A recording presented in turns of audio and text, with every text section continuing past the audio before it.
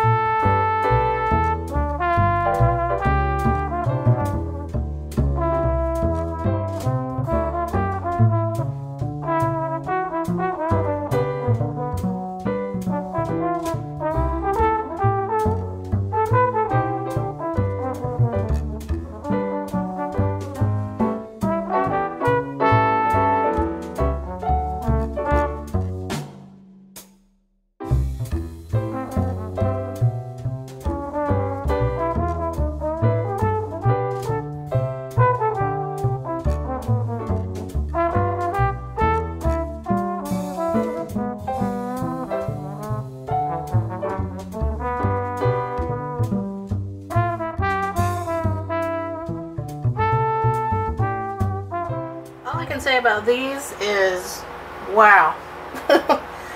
I really like these. Now my formulation here is 1 part paint, 2 parts Floetrol, and probably about 8 drops of silicone in each of my cups, and these are 5-ounce cups, and that's what I did.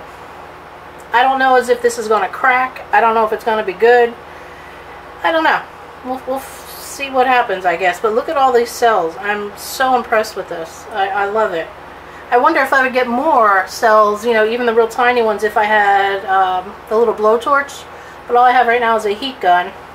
And it actually seems to help bring out some little cells. But eventually I'll get a hold of a heat gun or a blowtorch and start experimenting with fire. I'm sure my husband will be thrilled with that. But we're going to let this dry. We're going to see what happens. It's dripping quite a bit, as you can see. The skins, the spill off over here, is really pretty. And I know you can't see that right now, but I don't want to lift these up. We'll just say it looks kind of like this.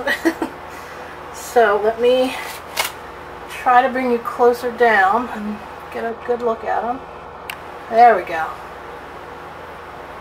Don't they look kind of cool? I'm a fan. That's it for this video, guys. Thanks for watching. Oops, let's go backwards.